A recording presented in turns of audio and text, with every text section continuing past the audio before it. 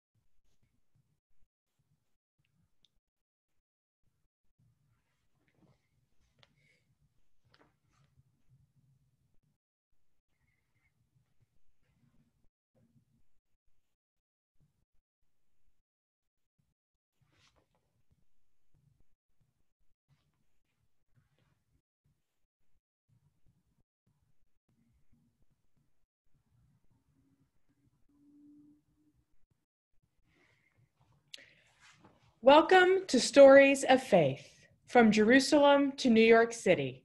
My name is Samar, and I'm the president and CEO of Millions of Conversations. And I'm excited to introduce this event to you today, the Story Exchange in partnership between Millions of Conversations and Narrative 4. Millions of Conversations transcends divides by uniting Americans around common values for a shared future.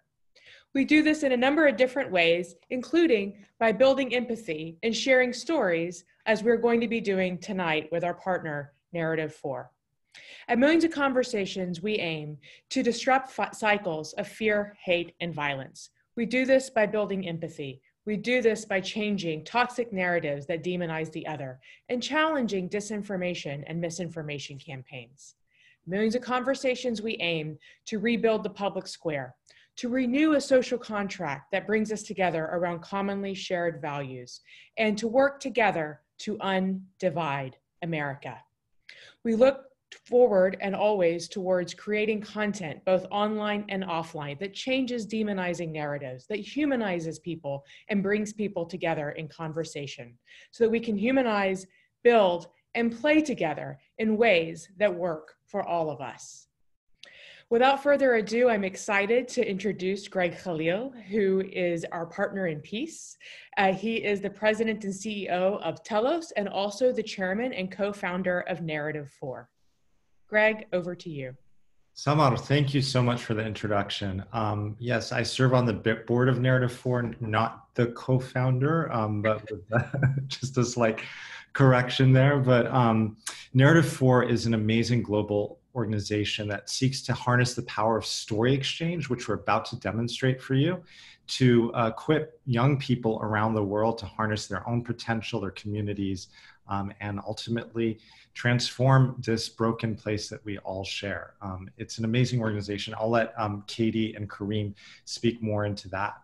I'm here in New York City. I'm speaking from my apartment. As Samar mentioned, the way that we know each other through another organization that I founded and run called Telos. And Telos is in a similar space. We work on equipping people to become peacemakers, to confront seemingly intractable issues of our age. And we've focused on a few issues. Most meaningfully for this call is the relationship of the US to the Middle East, and specifically Israel-Palestine, and moving that conversation into a direction that focuses more on fundamental human rights rather than political interest. So I'm really excited to be here. And I think, Katie, you're up next. Hi, everybody. My name is Katie Stumbo. I am the current chair for the Narrative 4 student ambassador group called the Globetrotters. And I'll be talking a little bit about what the goal of the story exchange is, and then I'll throw it over to Kareem to explain the process of the story exchange. So the goal of the story exchange is to really derive empathy from each other. And empathy, for those of you that may not be completely sure what that means, is basically you come into like a mutual understanding. You're understanding where their story's coming from and why they feel the way they do about a certain thing. And the beauty of Narrative 4 is we're not here to try to change your minds about certain topics or anything like that. We're here to simply listen and come to that mutual ground of understanding. So with that being said, I'm going to throw it over to Kareem to go ahead and talk a little bit about the story exchange process. Hello, my name is Kareem Majid, and I am a student ambassador for Narrative 4 from the Bronx. So a story exchange is when you and another person share a story and take in what the other person has told you, and also for your partner to take in what you have told them. You then share the same story about what your partner has told you, but from their perspective. For example, let's say Samar is my partner. I would say, my name is Samar Ali, and this is my story, and then continue on, and you share the story.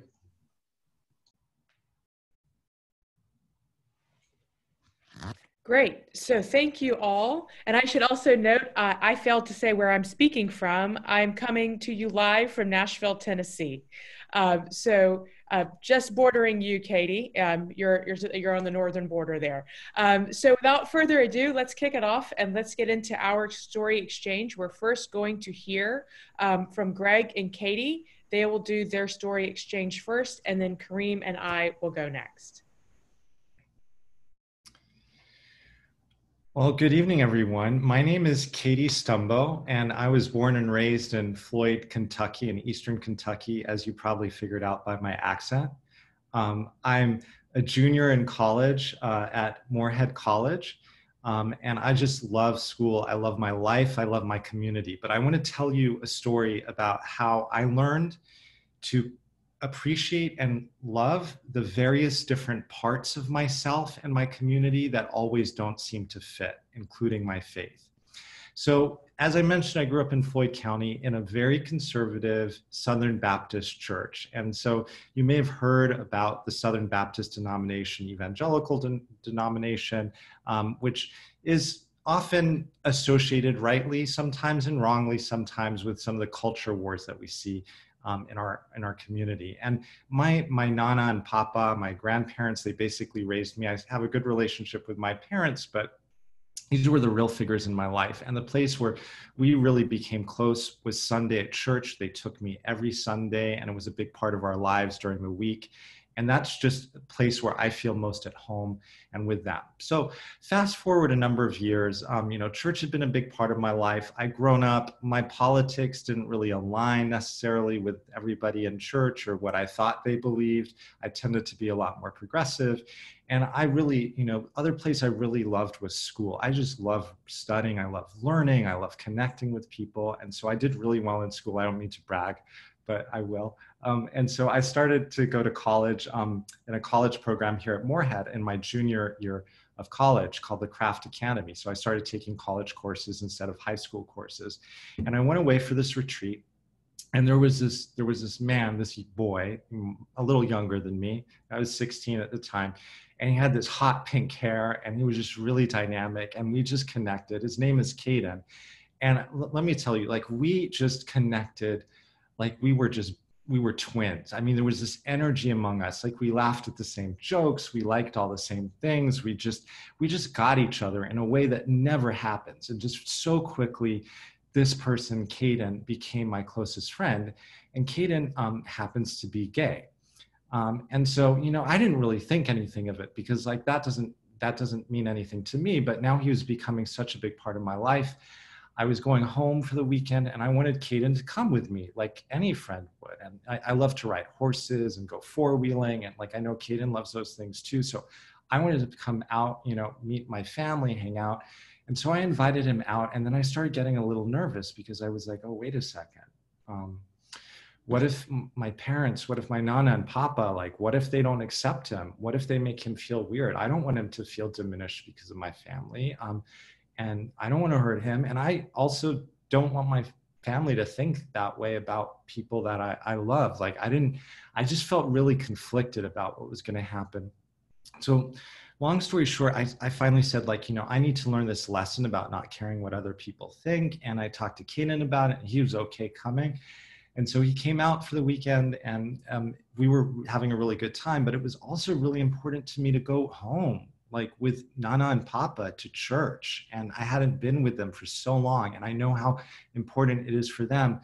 And so I really wanted to do this. And I talked to Caden about it and I wanted him to come if he was okay. I said he didn't have to, of course. And he said, okay, like he would do it, but he had some issues because he's from Northern Kentucky and he had a real issue in his church where they called him the F word and basically kicked him out. And he just didn't want to have anything to do with that again. But he wanted to see my life and try with me. So he said, okay. And I was really nervous and, you know, cause I know how people talk and I knew people would know who he is because I post on social media a lot on Instagram. So I had pictures with me and him and his boyfriend and his pink hair. So like, it wasn't, there was no hiding this. Everybody was going to know. So we were leaving, you know, to church and I pulled my Nana aside and I said, look, Nana, I have to let you know if anybody says anything, no offense to you, but we're out of there. I can't put him through this. And she was like, don't worry, don't worry. So we showed up and we started the worship service and I noticed people were noticing us and I was really nervous. And we were just having a good, I mean, it was a meaningful experience for me and nobody was doing anything, you know, inappropriate. And finally, the service ended and we went to sort of the congregational fellowship part and people started coming up to us. The pastor shook his hand and welcomed him. And I was getting really a little nervous, but people were, you know, coming up to me and there were a few women in church who like to say what's on their mind, like all the time. And they were really nervous. You know, I was really nervous about them, but they came up and hugged him and said, welcome. And then another woman came up and she said to me, wait, is this the boy from social media? And my heart dropped for a second because I thought like there was, and no, in fact, and I said, yes, I told the truth. And she said, oh, it's so nice to see young love. And I couldn't believe like this was happening in my own community. I mean, I know there are people who have different views about this, but I started to see just as I had a complex relationship to my faith and I was very much rooted in that place, in that home, the story was larger there and other people had different views and everybody welcomed Caden in so much so that he said, if church was like this everywhere, I'd want to go. He's not a believer like me, but it was nice to know that he could feel welcome in my home, in my space. And since that time, like I started to really feel a deeper connection to my faith and what it could be, which is expressing love for God and other people without discrimination and just with true inclusivity and welcomeness. And for me, now I'm not embarrassed to talk about my faith publicly anymore. And Caden and I, this was a number of years ago, we're still best friends. He's been to my house at least 50 times since. He's come back to church with me. I'm to his house every other weekend. And so it's just that story, that moment where I felt that all of these things that I am and all of the people that I could love could be in one place together and I could embrace all of it. So I'm Katie Stumbo from Floyd, Kentucky, and that's my story. Thank you so much, Katie, for sharing that story. Hi, my name is Greg Khalil, and today I'm going to be telling you about one of my numerous trips to Jerusalem. So before I get into my story, I'm going to tell you a little bit of background information about myself. So my dad is actually from Jerusalem. Like when he was younger, he lived in a house that my great-great-great-grandfather built up when he was younger. And after he was born there and he met my mom and everything, we moved to San Diego, California, which is where I'm from. You can clearly tell by the accent. And I grew up in a very religious home. So like I grew up as a Greek Orthodox Christian, and also as a Palestinian. Although my dad and I had moved from, although my dad had moved and brought up his life here in, California, we still had connections to our family back home in Bethlehem. So basically what happens is I travel back and forth a lot. And so in the year of 1998, I actually had the opportunity to go travel back home for Easter and see some of my family. So I was really nervous the first few times I ever went to Jerusalem because I was really nervous about being, questioned about my faith. I was nervous about people saying, "Oh, are you Muslim?" or, "Oh, when did you convert to Christianity?" And I never converted because I just grown up as a Greek Orthodox Christian, And so basically what happened was I went to visit my family during Easter of 1998, and we went to the Church of the Holy Sepulchre. And basically what that is that's the church that surrounds the tomb of Jesus. So obviously the empty tombs there and everything. And during Easter, people from all around the world, travel to this location to come in for the Holy Flame ceremony, which is basically where they light a candle and they literally send it all around the world to other, Orthodox communities across the globe. So me and my cousin George decided we were going to go this year and decided that we were willing to fight the crowd.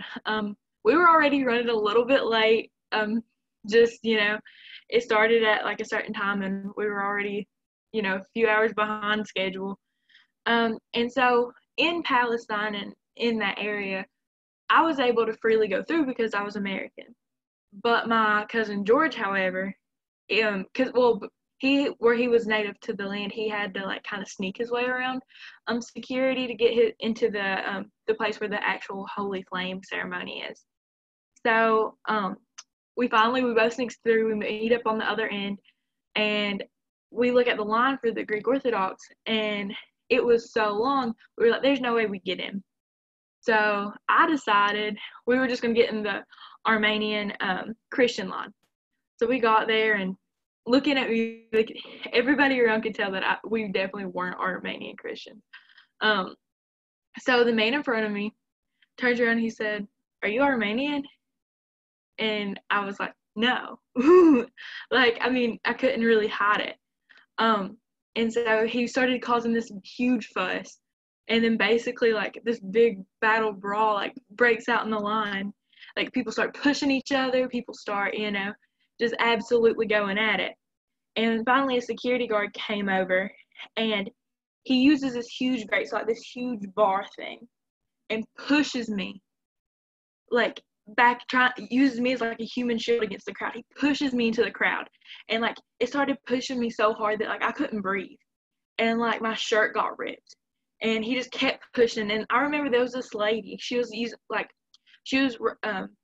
I don't know the proper term for it, but she was like making rotisserie chicken. And I was so scared, like I was scared that they were gonna hurt her, and like I was already getting hurt. Like he used me as a battering ram. Like it was not a fun time. And so basically, finally the crowd like calms back down after everybody's been pushed this way, that way, and another. But eventually, what happens is we just get out of the line. We're like, all right, we've caused enough chaos here. Let's get out of the line. So my cousin actually had a bishop friend who was able to actually sneak us in the back door. So we were able to still show up to the ceremony, which was very nice. And so we finally got in. We got to see the lighting ceremony of the Holy Flame. And basically what they do with that is they have like these certain types of containers where after the candle's lit, they'll light other candles from the Holy Flame of God. And they'll just send it, to every corner of the world to different communities. And just also a little bit more background, like my family, like growing up was super religious. And I always felt like kind of uncomfortable with my faith. Like I didn't really know where I stood with it. But due to the events that I saw this day, it was so awesome just to see pilgrims from across the globe come to see the Holy Flame. Because, no matter what religion you are, whether, you're Orthodox Jew, Orthodox, Christian, or Armenian Christian, like people from all around the globe, some of which that like had saved their life savings to come see this moment. It was just really a beautiful thing to see people believe in something bigger than themselves and like really take the responsibility and realize that there's a source of goodness out there. But, to find that source of goodness, they have to look for something bigger than themselves. So thank you so much. That's my story.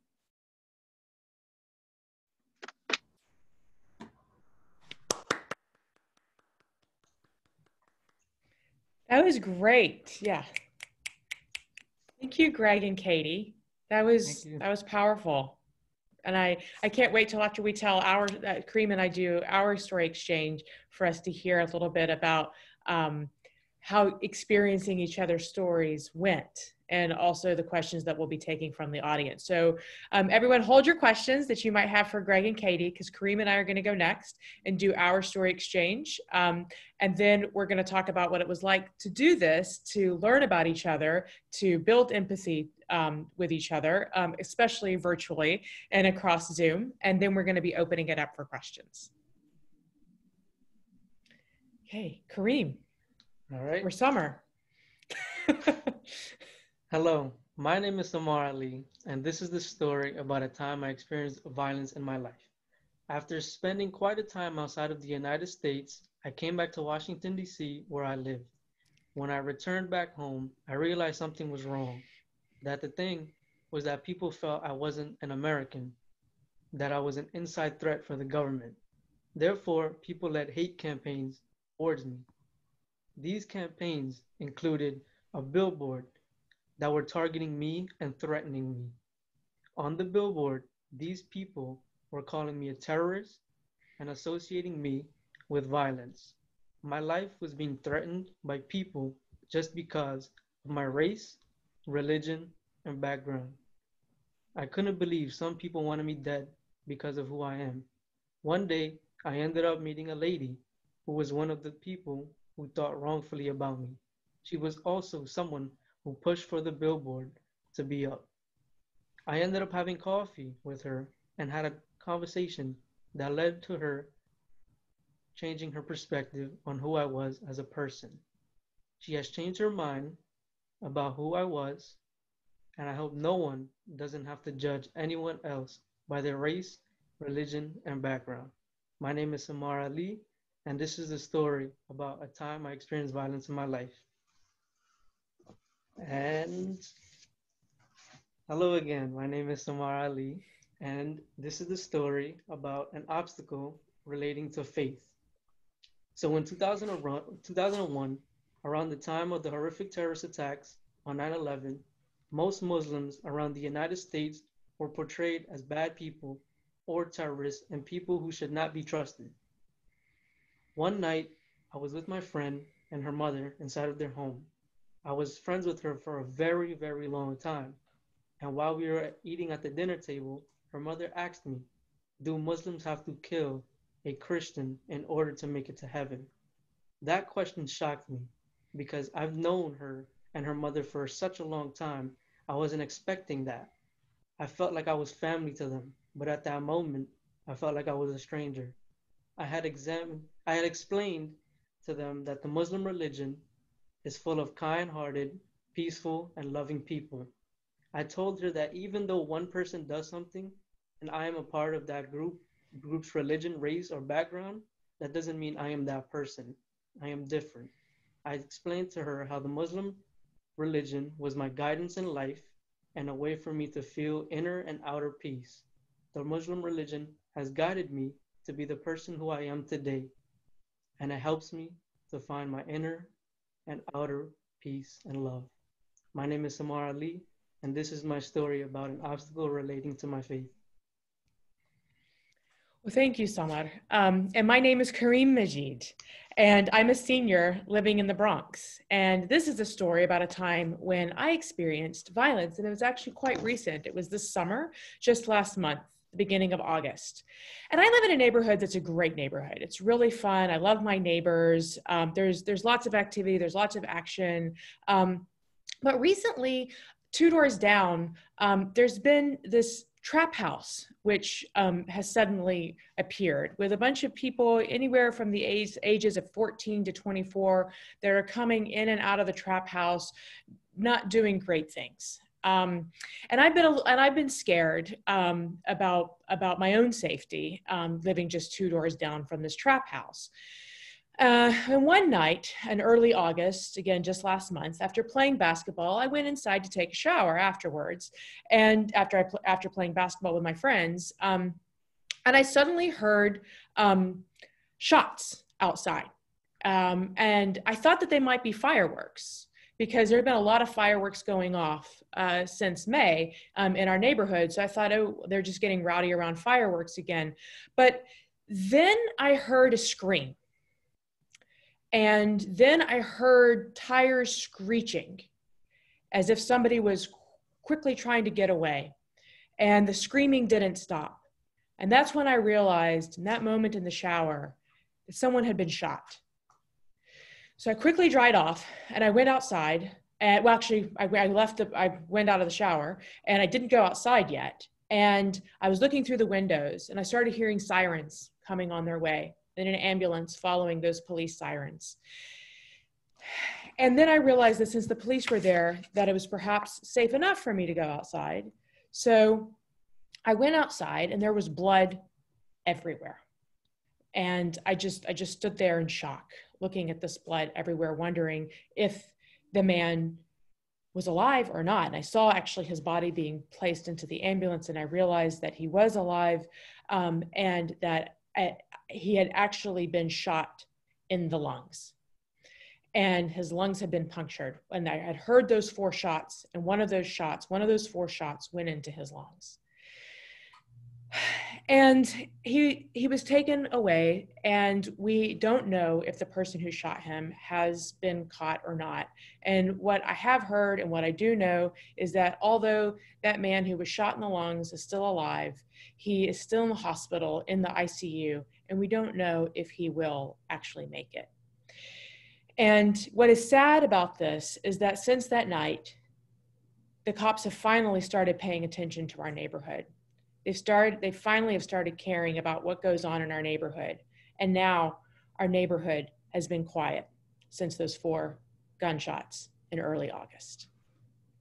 My name is Kareem Majid, and that's been my latest experience with violence.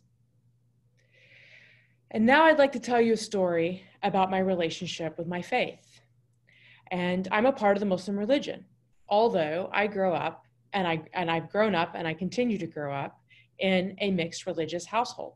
My mom's a Christian, my stepdad's a Christian, but my dad's a Muslim and I'm a Muslim.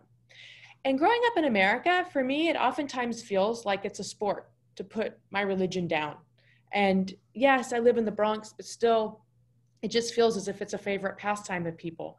But I, growing up, in grade school, had a friend of mine who I always felt understood me, and that we understood each other, and that it didn't matter about our race, religion, or anything like that. That what just mattered between us was that we were friends, and that we bonded regardless of all of those different things.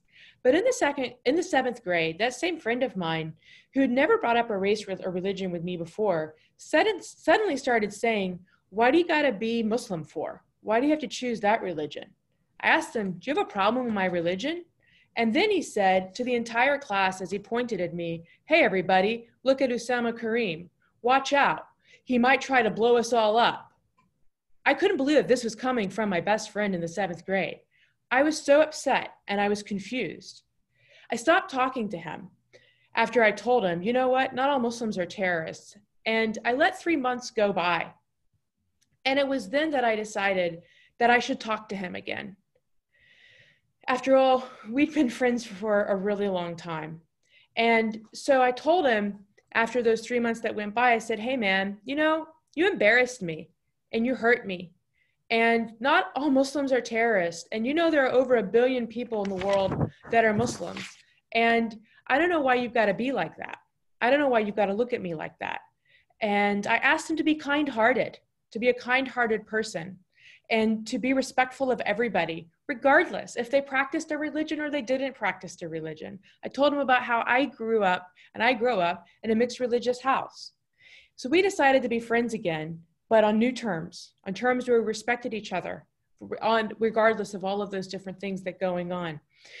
And over time, our bond came back. And what was cool about it all is that we're now in the same high school. And we've been friends since then for 6 more years. And I've seen him change. He is a better person because of that moment. And I'm a better person too. And it's that thing where you realize that religion is deeply personal, and it doesn't have to be something that everybody else has to experience with you. We just have to respect each other. It's really all about the person, and there's no need to judge a person because of their religion or race. My name is Kareem Majid, and that's my story. So I would love to invite Katie and Greg to come back and join us on camera.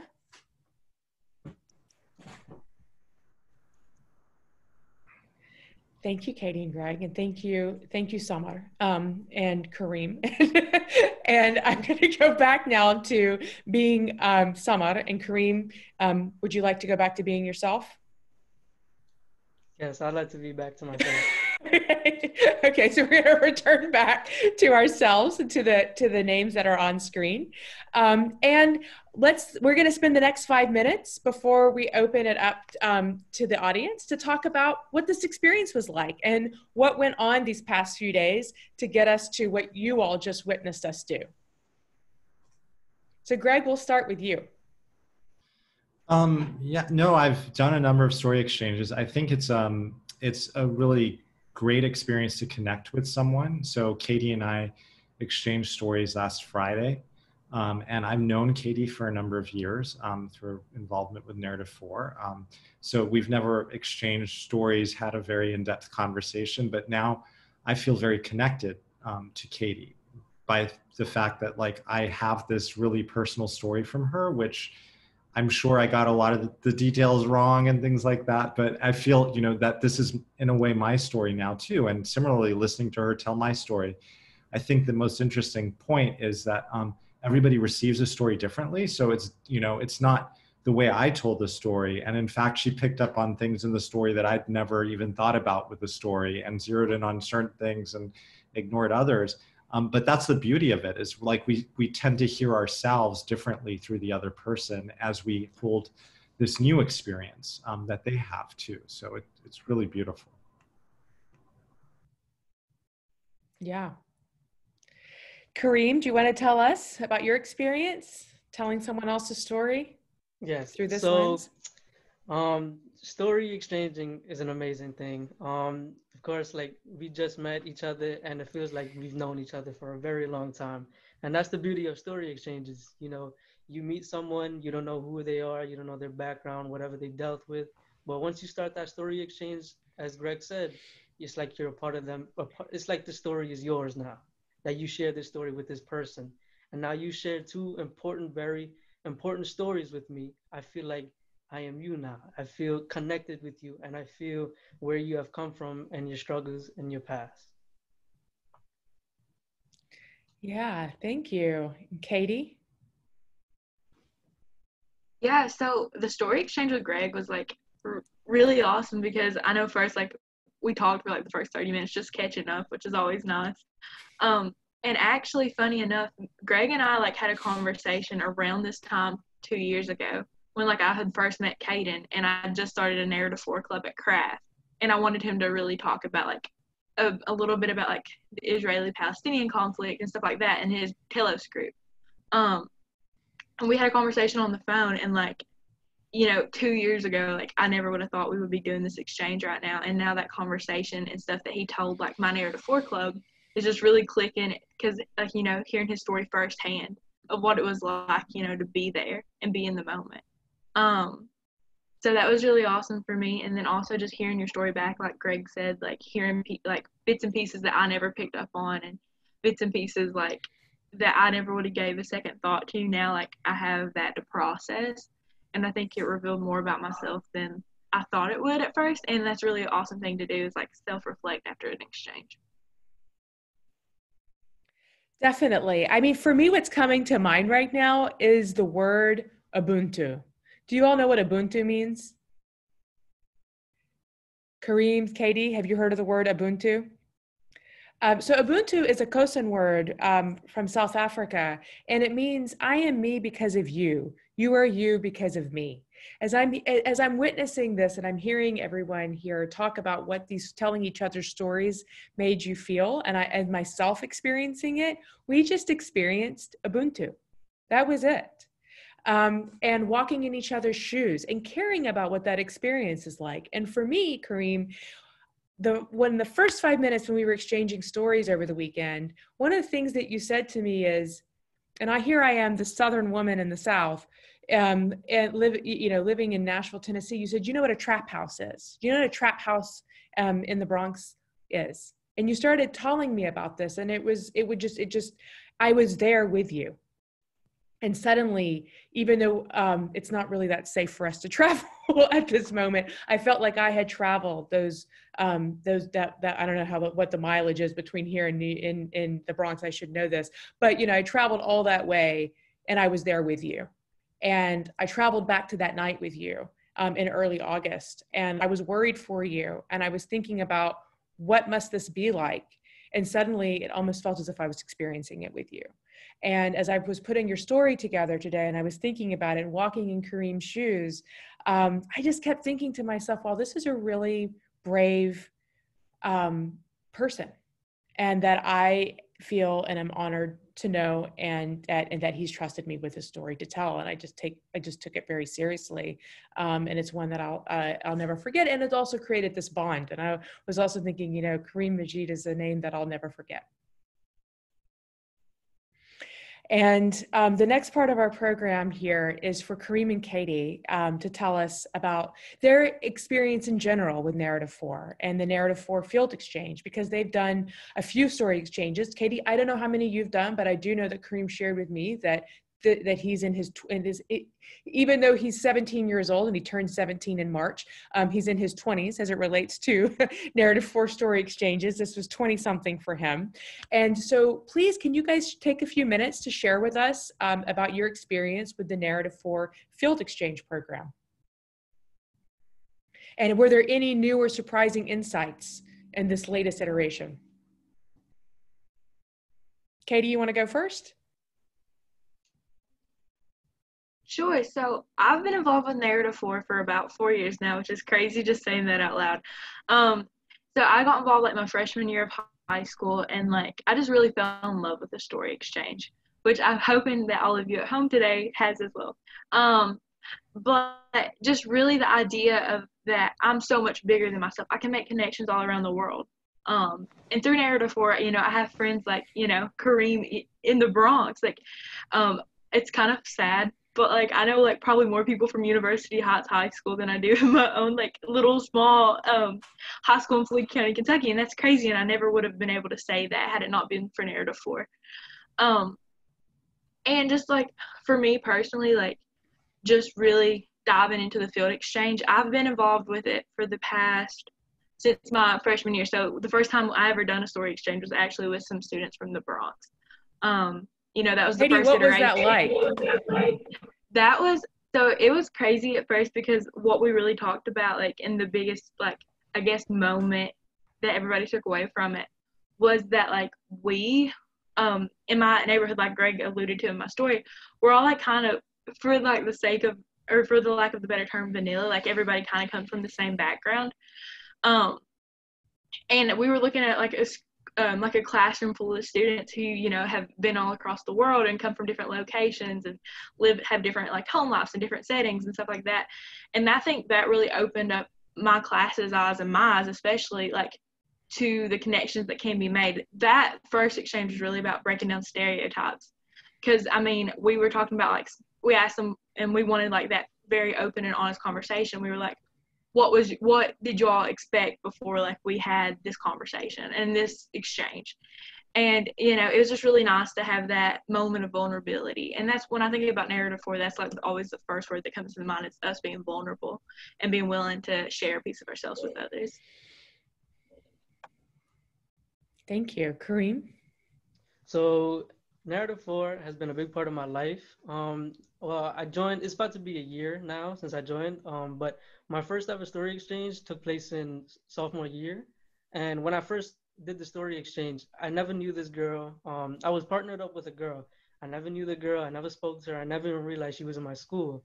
So one day, of course, narrative 4 came from Kentucky to the Bronx, and we had a story exchange, me and the girl. And for the first time, I never knew who she was. I felt connected. It felt like I knew her. It felt like I was her. And to this day, I'm still close to her. I still talk to her. And that's the beauty of narrative 4. Narrative 4 is a way to build bonds and a way to connect to other people. And a great thing with narrative 4, you get to meet new people. You get to meet amazing, great people, such as everyone in this call. The people from Kentucky, when we all met up in Connecticut for a field exchange, we all spoke to each other and we connected on the first day. For the rest of the week, it felt like we were brothers and sisters, just hanging out, doing our thing, being a part of a great program. And when they had to leave, it brought tears to our eyes. It brought tears to everyone's eyes, because it's like watching your brother go away to college, or like watching your sister go away to college. So it was an amazing experience, just being able to see them, being able to spend a week with them, and also meeting new people. And it's just a great experience. And I'm glad to be a part of this program. That's great. Greg, did you want to add anything?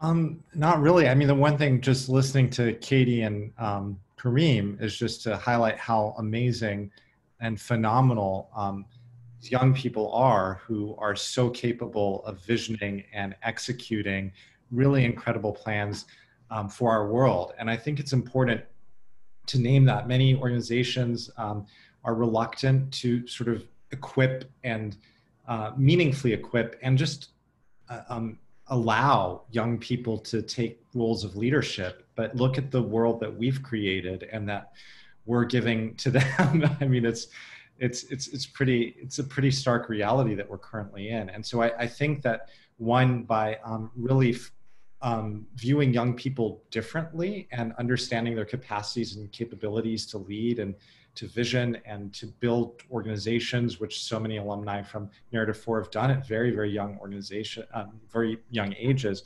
And then equipping them to actually get to know each other through vehicles like the Story Exchange or Millions of Conversations programming, I think is actually really important. We're all focused on what's going to happen in 40 some odd days, but whatever way we cut it, we're set up for many, many years of division and strife, regardless. And so we've got to find ways that can take us beyond this polarization. And I think the people that we need to look to as examples and leaders are on this call. And there's Katie. Absolutely, as usual, very well said. Well, on that note, we're going to open it up to the audience for questions. And I see we've got a few here right now. So I'm going to start with the first question that we received from the audience, which is, what's the value of sharing stories to make change? So let me rephrase it to maybe just a little bit for everybody, and that is, what comes out, what are the values that come out of exchanging stories, and how does that result in change-making behavior? I want to take a quick stab at that. I'm sure Katie and Kareem do too, but I think like story and empathy are just a beginning. They're not the end.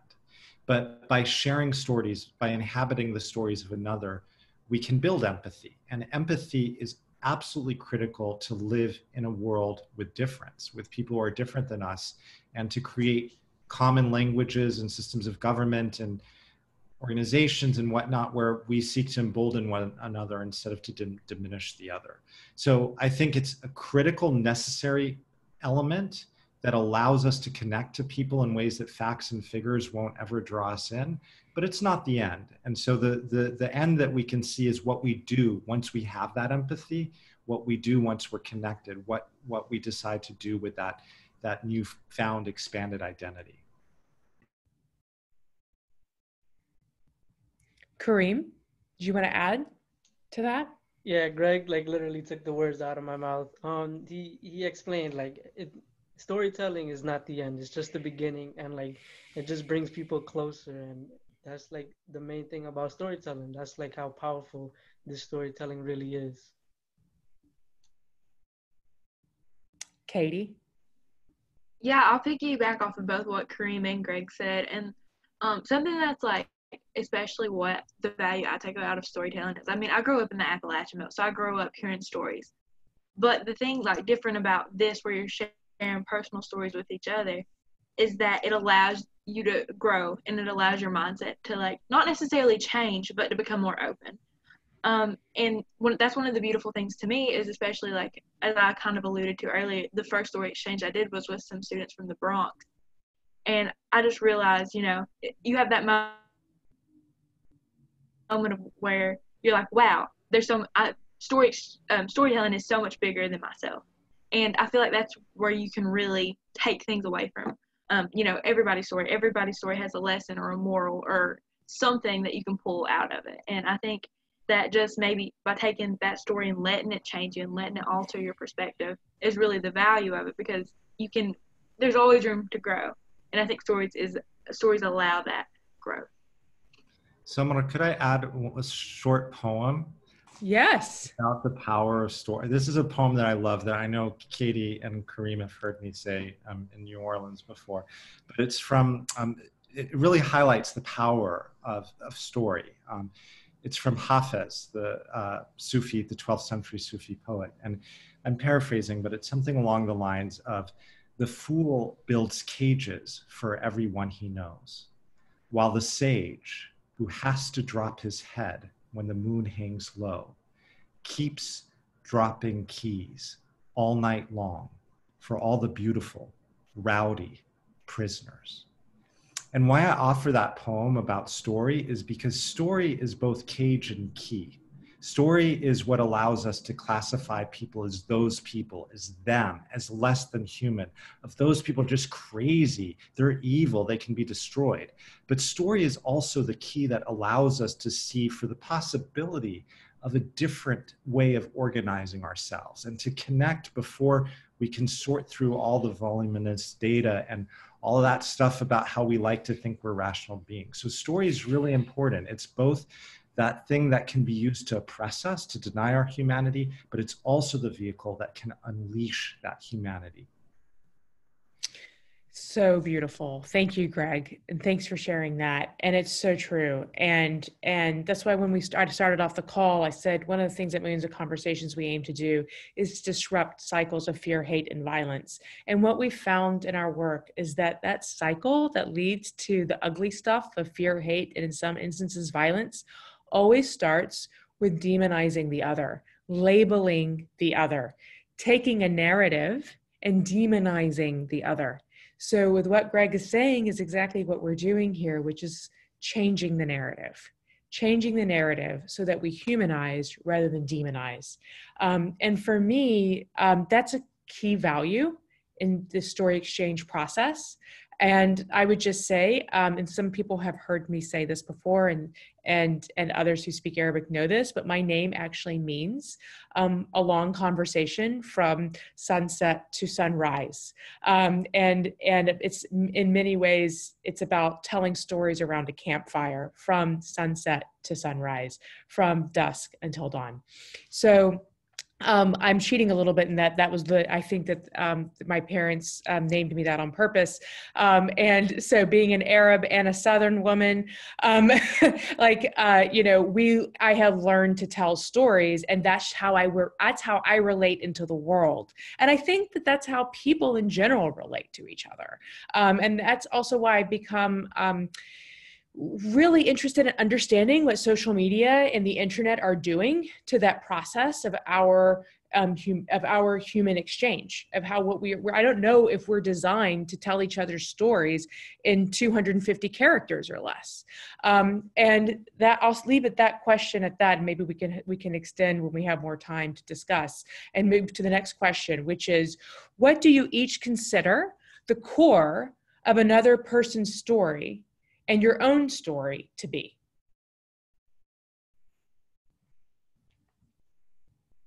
Katie, I saw you react on that one. So do you want to go first? Yeah, I'm trying to think about it. I really like that question. And I think when you really stop and think about it, like the core of a story, I think is what makes that person who they are today. Because I feel like every story, you know, contributes to who you are as a person. Because obviously, like your experiences and stuff shifts you. So I really like that question, just because it's a really thought-provoking question. Like, you know, what is the core of a story? So I think that could really be broken down in a lot of different ways. Like maybe the core of your story is faith, or maybe the core of my story might be violence. Like, you know, you never really know what has altered that person. Kareem? Right. So like the core of like a story, in my opinion, is everything, because everything that the person tells you matters. Everything that they tell you is for a reason. It's not like they're gonna leave a random detail or anything out. If they want to tell you that something happened this day or something happened to them, they're gonna tell you. And that's why I believe like everything in a story is like the core detail. Everything, the whole story in general is like the core. And it's just like you just taking pieces and pieces in and slowly building up and understanding them. Greg? I'm not sure what to add on that. The only thing I'd say with the story exchange, which is interesting, is that it forces that question and it gives you insight on that question. So when I heard Katie's story, like I had to think about, what does this story mean? Like what's the purpose of this? And so that forced me to reorganize what she shared in a way that made sense to me. But in that process, I'm kind of, her story is becoming part of my framework for understanding the world, just as my framework is expanding. And similar, listening to the story back from Katie, she saw the story completely differently than I, had experienced it. And so it's really interesting to hear that, because she was hearing something very differently that was sort of filtered through her experience. And so her core of the story was different than what I would have said the core of the story was until Katie just shared it. So I don't know the answer to that. I just know that it's something that we're constantly working out, and not just in story exchanges, in real life. I mean, we don't, life doesn't make sense if we can't fit it into a story. So we're always looking for that core. Absolutely. And I would say, just to add for me, I agree with everything that's been said, but in addition, for me, and Lynn McFarland asked that question, for me, I'm the core is also how the person's feeling and how that experience made them feel, and really trying to understand how it shaped them, and how they exist in the world. So I really am like listening to tone, and words used. Like, for example, Kareem used the word, he embarrassed me. In essence, what Kareem was saying too is that his friend shamed him. When you shame somebody, that's a very powerful, almost like a weapon to use against someone, is to shame them for a choice that they have made or for who they are. And so that was the word that Kareem chose. It just spontaneously came up when he described how it made him feel. And that for me was the core of Kareem's story. And Kareem, we have a question from another person in our audience, which is, they want to know if my story influenced your experience of being a Muslim in America. Yeah, because like Samar's story, my story, was an amazing story. It showed like it doesn't matter like who you are. Like if you believe in this, then you believe in this. Like, you don't have to change for anybody. You don't have to, if someone's a Christian and they want you to be a Christian and you want to be a Muslim, you don't got to change for that person. You could just be yourself. If you identify as a Muslim, or a person, an African American or a Guyanese person, which I am, like, don't let anybody change your roots or wherever you come from or your beliefs. So yeah, her story did like have an impact on me. Showed that, like, even though she got threatened, that like people wanted her to not be on this earth anymore, it showed like even though she didn't change who she was, she explained who she was. Thank you, Kareem. And this is for Katie and Kareem. We have another question, which is, why did you get involved with this work specifically? This is work that energizes you. Why? There's so many options when you're in high school. Why choose Narrative 4? Why choose Story Exchange? So, like, as I said, like in sophomore year, I had a story exchange. The Kentucky kids came to the Bronx and we had a story exchange. And when I had that story exchange, it made me realize, like, I can meet so many people in this world that have, like, that I can learn from, that I can, that they can give me advice, I can give them advice. And like over time, when I became a junior and I got more involved in Narrative 4, I was able to like speak to everyone, and everyone is telling me how like amazing of a program it was. So I said I wanted to figure it out myself. So I ended up doing it, and whatever the rumors were, they were true. That everything that all the storytelling and how you connect with people and meet new people, and like it changes you as a person. That's why I chose this path on being a Narrative 4 ambassador. Katie? It's actually kind of funny, like thinking back to it now. So I actually got involved in Narrative 4 because it was an assignment for pre-AP English. Because at first when my teacher, Mary Sloan, which I'm not for sure if some of y'all know her or not, but she mentioned to me, she was like, we're going to do a story exchange for class. And she was explaining it to me, and she was like, it's life-changing. And honestly, when she first said that, like, I was like, oh, you're just saying that, so I'll do it. So, like, you know, I'll put my best in and get an A. I never dreamed, like, all the opportunities and doors that would be open because of Narrative 4. Like, I never, like, you know, 4 years ago, maybe 5, oh my goodness. But, you know, when I first got involved, I was just kind of, you know, I was like, it seems cool, we'll do it in class, and then that'll be the end of it. No, Narrative 4 is like really like shaped me as a person, and that's why it's so exciting once you go through that first story exchange, because like you realize like, wow, you know, I have the power to change the world. And I always laugh at Lisa Consiglio and Colin McCann. I always tell them to give me the big head, because everybody in Narrative 4 is so, you know, open-minded and so like empowered for change that they'll tell you can change the world, and they'll give you the tools to do it. And that's just that. my favorite. I love that. Thank you, Katie. Can you all hear me? Okay, Katie, we lost you for that last two seconds. Oh, okay, sorry. I'm on campus Wi-Fi, so. No, you're doing great. You're doing great. Just the last 2 seconds, but that was, we feel your energy coming across the virtual space. So it's awesome. And we have just a couple last questions here. And what the question is, one of the last questions is, do you feel reading each other's tales is crucial to establishing empathy? I'll answer quickly, no, but it's so helpful. I know it seems like such a simple exercise. I'd love to hear Samar, because this was your first story exchange. But the second that you take a story that's meaningful to someone else and then have to retell it in the first person, something changes. It's not just listening to their story anymore. It's like, oh, I have to be accountable to this person for this significant moment in their life. And then you have to start imagining what it was really like for them. And it's so different than just watching a film or reading a book, or even having someone tell you their story. Having to repeat it and to do it with that care and that responsibility of getting it right just is another experience of empathy, but it's certainly not the only one. Yeah, so this was my first story exchange, and I can't wait to do another one. And so I really found it to be powerful for many reasons. I appreciated that it also it disrupted my own routine, you know, and in a very good way.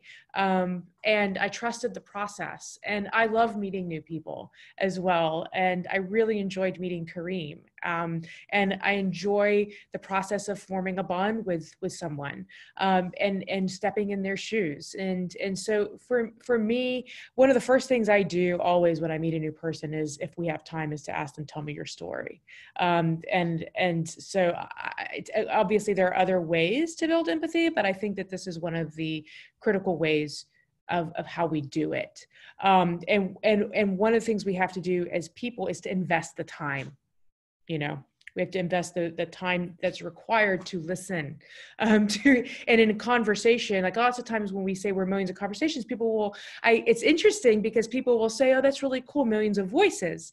And so when I'm saying millions of conversations, they're hearing millions of voices. And we purposely use the word conversation because conversation goes both ways. You know, conversations between two or more people, unless you're talking to yourself. But the conversation piece of having a conversation with one or more people requires active listening. And usually once you've had someone who you've listened to and they've really truly listened to you, then they also then will trust, you are building trust with each other, and they will start telling you their story too. And then you connect. So we have 2 minutes left, and I wanted to give the final word to my esteemed co-panelists. And the final word is, what would you like to, we have as Greg alluded to, you know, we are in 2020. Let me just leave it at that. we are all in 2020. What would you like your final word to be to our audience? And what I mean by final word is, what words of wisdom would you like to impart on our audience members on how to coexist in the fourth quarter of 2020 in the most productive ways possible?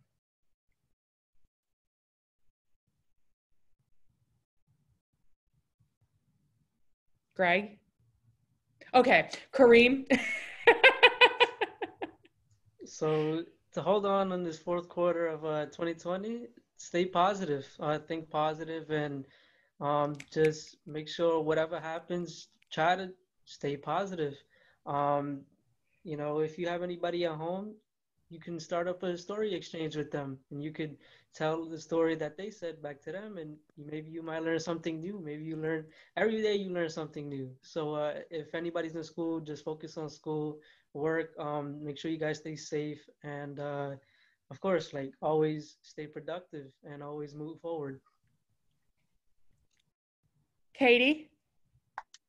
I guess my parting thoughts are, you know, stay positive, stay healthy, and sign up for some story exchanges. We have some awesome exchanges coming up, and I think everybody should experience this at least once. So make sure to sign up. That's my words of wisdom. Samar, that's a tough question. I'll give a couple succinct points. One, brace yourself for the long haul. So no matter what happens 40 days from now, no matter what side of this you're on, this is something that we will be navigating for many months and many years in ways that we cannot fully understand. But two, put some perspective on it. So the world has been through so many seemingly impossible moments before, and I hope we're not heading back to that level of destruction. So I don't want to reference anything specifically, but if you know any history, you go back, the world has been much more unstable many times before than it currently is. And three, in this moment and in future moments, we have agency unlike people have ever had before. And part of that agency means getting uncomfortable. It means that if things are happening that we don't understand, one of the things that we can do is learn how to deeply listen. And that's not an inaction, that's a key action for us to actually figure out how to get through this mess together and figure out who else is willing to risk to help us get to a better place that works for everyone, not just a few of us. So I think I think this is a critical period for us, but ultimately I'm hopeful. The last thought there is there's a friend of mine in Bethlehem. He has a great catchphrase about hope. It's not a noun or an emotion. Hope is what you do. It's an action. So be hopeful. And my final word would be Ubuntu. I am me because of you. You are you because of me. Let's stay strong together. Thank you, everyone. Thank you, Kareem. Thank you, Greg. Thank you, Katie. Thank you, Narrative 4. And thank you, the Millions of Conversations team as well. We love you and good night.